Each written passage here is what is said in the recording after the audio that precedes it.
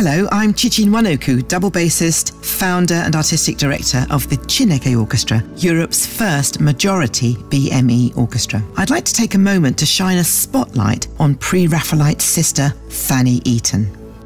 Fanny Eaton is the most recent recruit to the history of the Pre-Raphaelite movement, although pictorially she has been hiding in plain sight as a model for biblical and African and Near Eastern figures in many mid-Victorian pictures.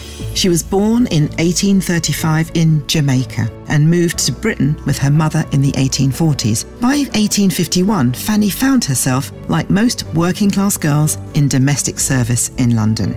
In 1857, she met driver James Eaton, and the couple would go on to have 10 children.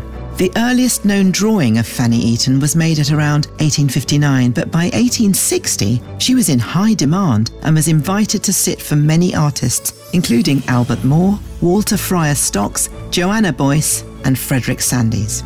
It was as late as 1988 when she was discovered to have been the model who inspired such a variety of artwork. More than 20 paintings show figures with her features, and more may yet be identified.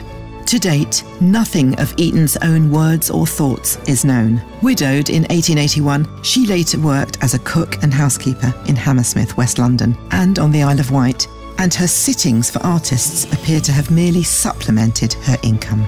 In recent years, her great-grandson, Brian Eaton, has made it his mission to ensure Fanny is recognised as one of the great faces of the Pre-Raphaelite Sisterhood so that she can rightly take her place as a highly significant figure in the movement.